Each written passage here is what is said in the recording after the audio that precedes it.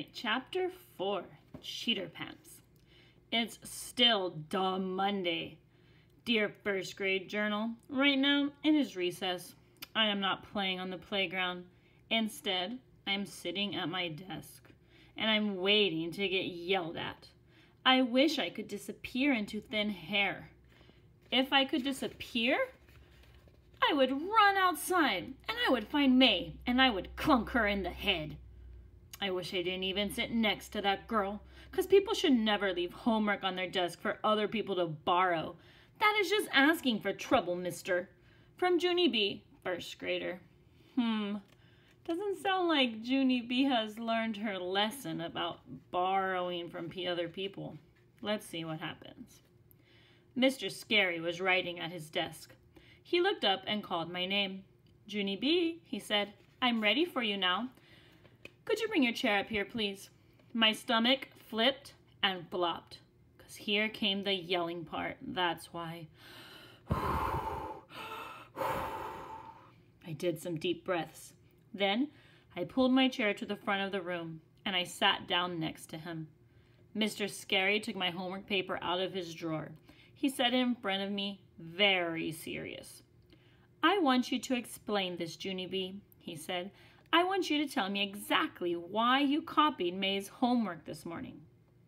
I tried to swallow, but nothing went down.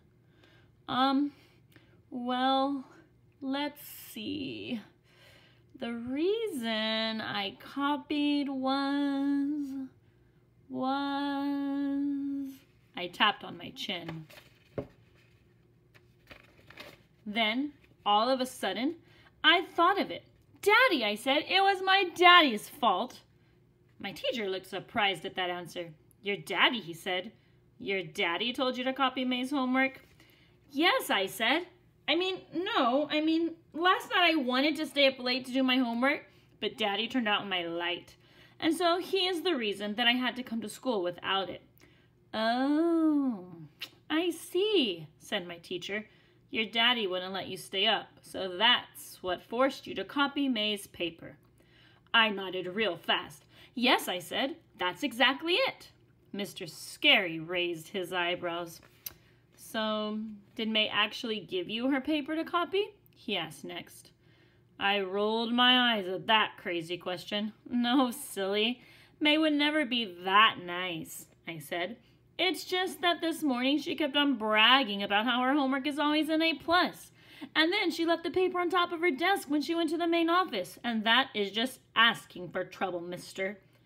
Mr. Scary leaned back in his chair. Ah, he said.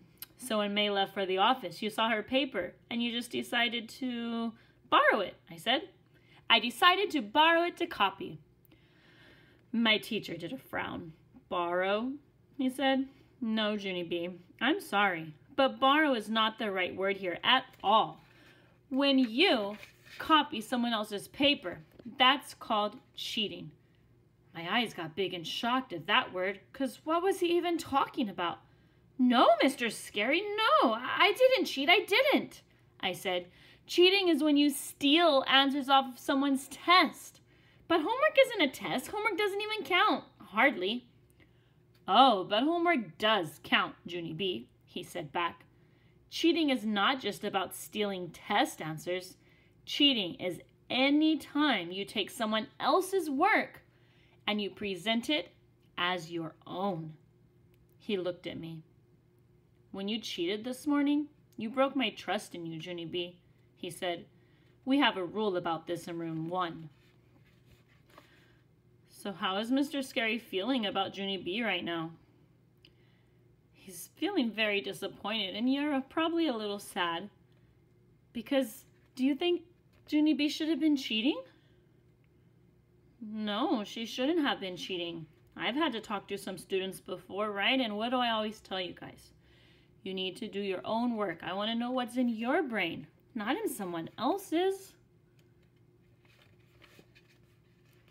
We kept our eyes on our own papers. You've heard me say that 100 times, I bet. I felt surprised at that information. That's a rule? I said. No kidding. I always thought that was, well, You know, just a suggestion. Mr. Scary rolled his eyes. No, Junie B., it's not a suggestion. It's definitely a rule, he said. And it's an important rule, too. I drummed my fingers on the desk. Well, I'll be darned, I said. Whew. After a while, I did a deep breath. I'm sorry, I said real soft. Mr. Scary smiled a little bit. I'm sorry too, Junie B., he said, but at least now I think we understand each other better. I will not put up with cheaters in my classroom. I did a wince. Yeah, only I wish you wouldn't keep saying that cheater word, I said, because I didn't even know I was cheating hardly. Plus, I don't like cheaters either, Mr. Scary.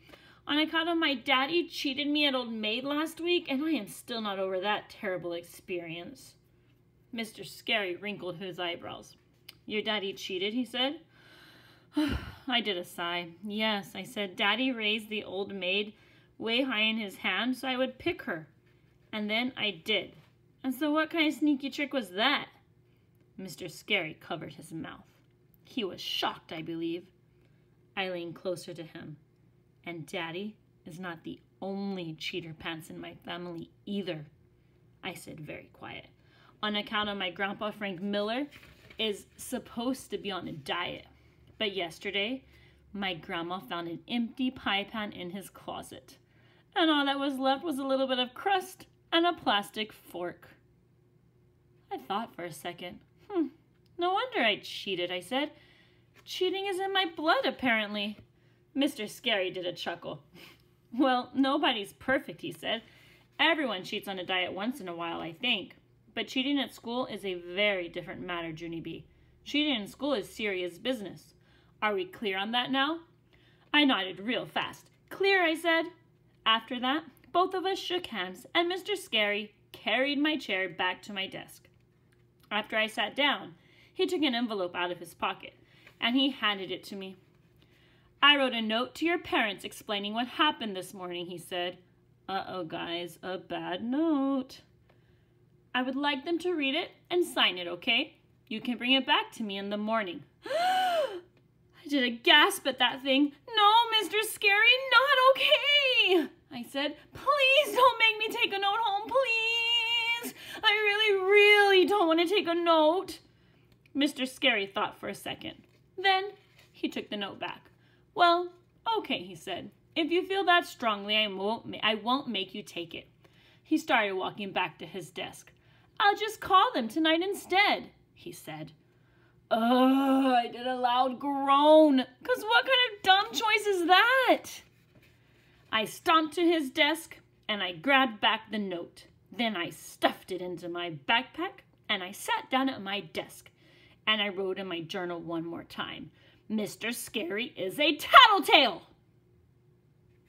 All right, guys, join me next time. Let's see what happens when she takes the note home. Thank you.